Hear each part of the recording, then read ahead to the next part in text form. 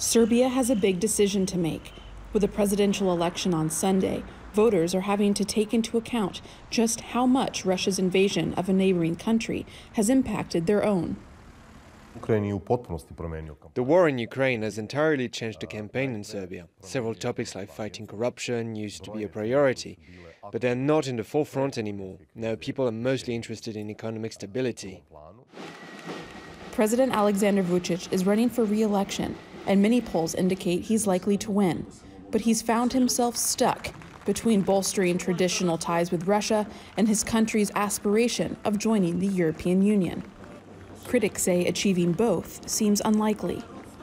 We said that in the region Serbia will play an absolutely constructive role, that we will keep the peace, that we are not interested in the territories of others, that we are interested in economic cooperation. In March, Serbia voted in favor of a UN resolution condemning Russia's actions in Ukraine, but refused to impose sanctions on Russia. Now, 2 decades after its own war in the Balkans, Serbs are feeling the impact of war yet again. Inflation is at an all-time high, and basic foods are becoming pricier. Everything has become more expensive. You can no longer buy what you bought last month. There are always 2 or 3 fewer items. If incumbent President Alexander Vučić wants another term in office, he needs to keep the support of the Serbs who support Russia, while also appealing to those struggling to make ends meet. Leah Harding, Al Jazeera.